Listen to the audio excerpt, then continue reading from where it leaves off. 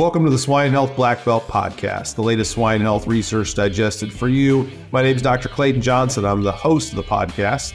And joining me in the podcast studios this week is Dr. Jason Hocker. Dr. Jason is a partner veterinarian with AMVC based out of Iowa. Jason, thank you very much for coming on the podcast. Look forward to chatting with you today. Why don't you start with a little bit of introduction? Tell folks a little bit about what you do there at AMVC and how you got in the pig industry in the first place. Yeah, you bet. Thanks, Clayton. I've been at AMVC for 17 years now. Graduated from Iowa State 2006 with my veterinary degree and a master's.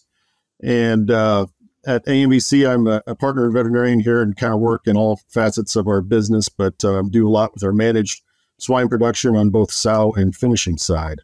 And farm boy, grew up in eastern Iowa on a swine and row crop farm, and that's how I got into the agriculture field. Yeah, glutton for punishment, right? Right. So, Jason, you've been a veterinarian for 17 years, around the industry your whole life, it sounds like. We're recording this here in August, and August is a great time to be a pig veterinarian, right? Like, we got to worry about electricity and water at the farms, but disease is pretty slow. We're going to talk about PRRS today, so I assume you're going to tell me PRRS is good. It's the summer. We don't really have to worry about it. We got things totally under control. Is that correct? Boy, that used to be the case. You used to get kind of the 3-month window here to sit back and regroup and get ready for the onslaught, but it's whatever's changed, it seems like, there's never a time to relax anymore. Yeah. PRRS brings a lot of change to us. Talk to me about your experiences, Jason. I mean, how have the management strategies you've employed with PRRS changed through the years? And then how have the outcomes changed, good, bad, or indifferent?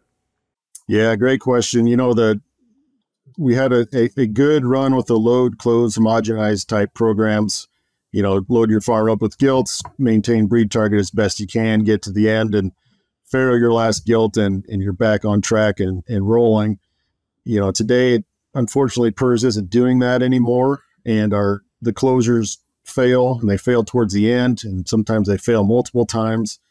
So my head today is in a space where I think, in my mind, there's a persistently infected state in animals. That's the only way I can explain these failures. And, the diagnostics we have today and the ability to monitor and get to the end and then inexplicably have positive results from animals that ought to have solid immunity, something's going on there. So I've been looking at it as more of a holistic approach to sow comfort. How do we keep that sow comfortable? And I like to use the analogy of the old 7th grade science test of take a penny and you have a dropper of water and it's a surface tension thing, right? How many drips of water can you put on top of that penny before it overflows? And I look at the sow's immune system the same way, in that, the more stressors you put on her, and depending upon the magnitude, maybe that flares up that PRRS virus again that's hanging out in the lymphoid tissue, whether it's the spleen or the lymph node or tonsil or wherever. But, when I think about things walking through farms like the louver that's busted on the fan, and it's allowing cold air to draft the sow, or hot air for that matter, it doesn't matter the time of year, or the water line that's been dripping on the sow's back, or, just the little things that happen within a sow farm that make her uncomfortable. She missed a feeding because her feed tube's plugged, or the feed ran out before it got to the end of the line. Just all those little tiny things that every day add up and get to the point of pushing that sow into a stress state such that she starts to shed again. And so from that perspective, with that mindset, I kind of shifted the viewpoint of, we don't want to shed virus. I don't know that we can get rid of it. We just don't want to be shedding it. Mm-hmm. So even looking at our closures today, we're shifting more to a quality of breed versus quantity of breed. I think we're our own worst enemies in some sense, in that we have a breed target that's just, artificially set. We want this many animals bred. I think we got to look at the quality of breeds, and we've had some experiences to where in doing this, we get nearly the same production with quality breeds as we do when we have an arbitrary breed target and we keep animals around that shouldn't probably be there. Can you get good quality breeds done on a farm that's a sow farm that's actively infected with one of these really, really nasty viruses? I mean, is that a realistic opportunity no matter how many animals that you can hit the breed target with? Yeah, and I would say, on these nasty ones, I think you need to look at the depopulation repopulation option again. And I think, unfortunately, and there'll be people that have gone through it would probably agree in hindsight, they should have done that, because in essence, that's what happened.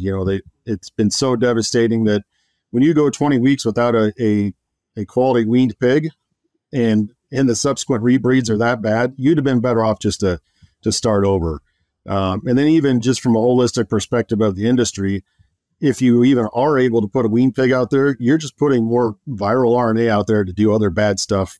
So, and that's more of a big picture view. And it's hard when you're looking at the economics of your own pocketbook and a depop repop. But at the end of the day, I think healthy pounds, healthy sows are going to produce more pounds more efficiently. And that math is more attractive today than it's ever been. Yeah. Jason, sometimes the pocketbook doesn't allow for an expense like a depop repop, but let's assume for a second that the producer is not in a situation where they're heavily leveraged and there's just no room whatsoever to, borrow or facilitate that purchase of new gilts.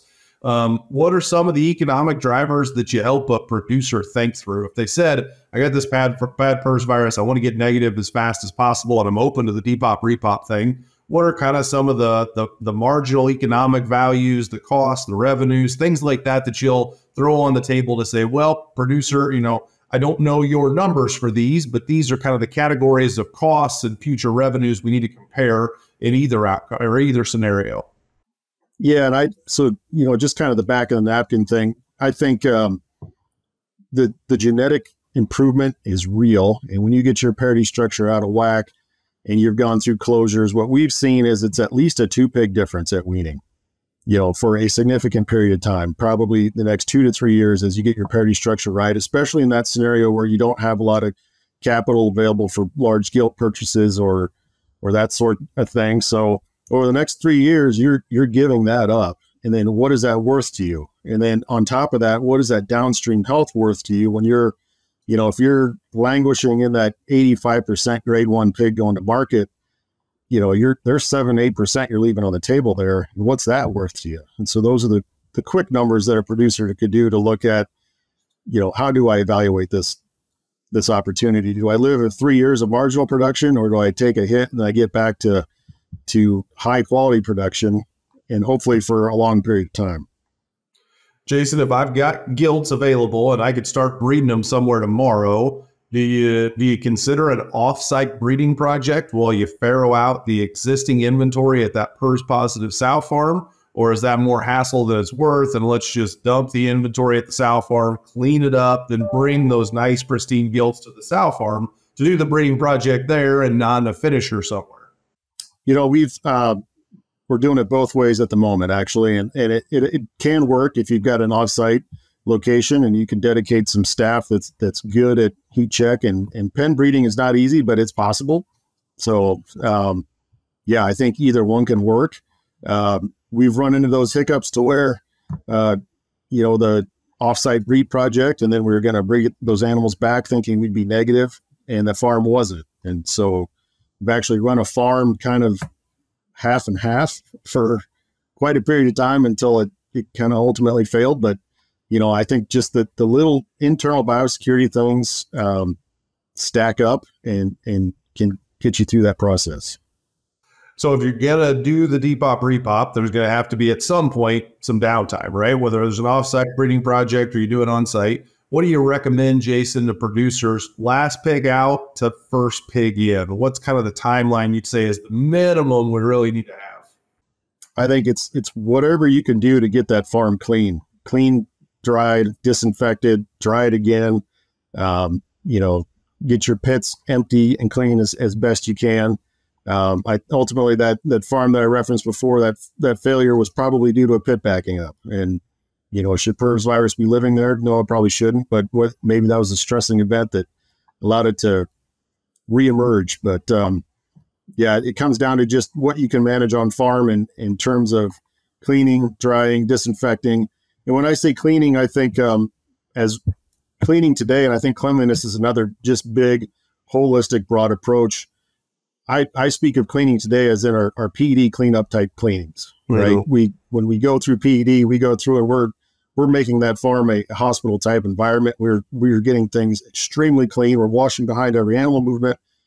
And I don't think we can stop doing that. I think that's got to be the new norm going forward, because anytime you lax on that, it starts to just kind of spiral, and it all comes down to labor. We all know that, people get tired of that, but it has to become the new expectation that here's the level of cleanliness we need, not only from PED standpoint, but PRRS or rotavirus or strep or whatever we're dealing with in the farm, that all those things are all involved in that. And cleanliness is a huge thing. I heard somewhere that cleanliness was next to godliness, if I remember. Yeah, absolutely. L-Biotics, the pioneer postbiotic for digestive health in pigs, brought to you by Adair Biome. With over a century of experience in postbiotics for digestive health, L-Biotics contains heat-treated lactobacillus cell bodies and their metabolites. Stable by nature, L-Biotics can be easily stored and incorporated in compound feed. Well, Jason, thank you very much for coming on the show. I know PRRS is not a situation where any of us have a silver bullet, and I really appreciate, you thinking outside the box with the depop, repops, and everything else you're doing to try and chip away at this overwhelming, it feels like at times, challenge. Absolutely. I appreciate the opportunity. Yep. Well, thanks to the audience. Appreciate everybody out there listening. If you haven't checked out our website, please go listen, or please go check it out at swinehealthblackbelt.com. And subscribe to the podcast so that you not only don't miss out on Jason's episodes, but every good episode we put out every week. For Dr. Jason Hocker, I'm Clayton Johnson. Thanks, and have a great rest of your day. Hey, everybody. We're always searching for the latest and greatest research to share each week. If you have a swine health-related research trial and would like to come on the show and talk about it, share it with us, please feel free to email the research to hello@wisenetics.com.